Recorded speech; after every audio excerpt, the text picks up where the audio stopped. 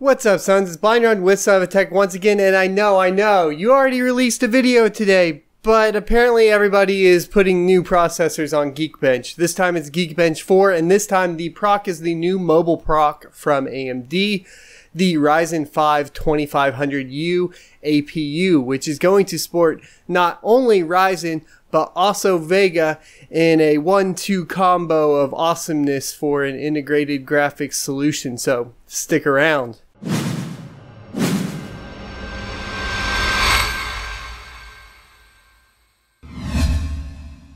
To start things off, let's talk about the processor. It's going to essentially be a 4-core, 8-thread proc, so it's going to be along the lines of the Ryzen 5 1400 and 1500X, or somewhere in between, probably below the 1400, of course. And it's going to be clocked with a base clock of 2 GHz and a supposed yet unconfirmed clock or boost clock of 2.8 GHz.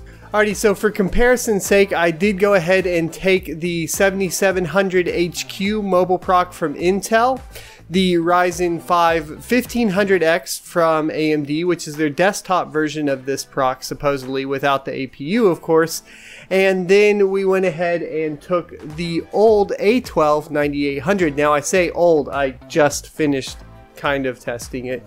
It's really not that good, but this is looking way more promising. Take a look. So for the single-threaded score of the Ryzen 5 2500U, we see a score of 3,561, falling just short of its bigger brother without a graphics solution, the Ryzen 5 1500X. For a graphics solution, I do think, or an APU solution, I do think that this is looking pretty solid. It does still fall short to the i7 7700HQ, but I'm sure it also falls short in price by quite a bit because it's going to be a Ryzen 5 processor. And it's really good to see an almost 10% gain in single core performance over the A12 9800. Moving on to the multi-threaded score for Geekbench 4, we see the Ryzen 5 2500U score a 9,421. Now this is a little bit more disappointing, and I'm not sure what exactly is going on here other than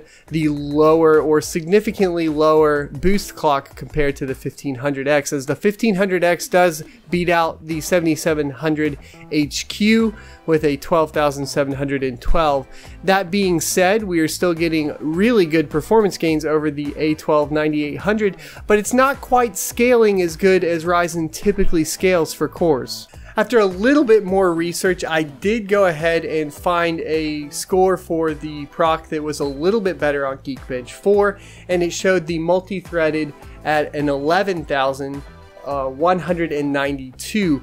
Now that does mean that it is about double that of the A12 9800, which you would expect because it does have 4 more threads. That being said, the scaling is still not as good as you would hope it would be, as it does have a huge, like, 10% gain on the single threaded score. You would expect that to scale up more than double on the A12 9800. Hope you guys enjoyed the video. I'm definitely going to be keeping an eye out for Firestrike benchmarks. We have seen some Masters of the Singularity benchmarks, which I'll leave linked in the description as a source. Don't forget to like, comment, and subscribe, and I will see you next Tuesday.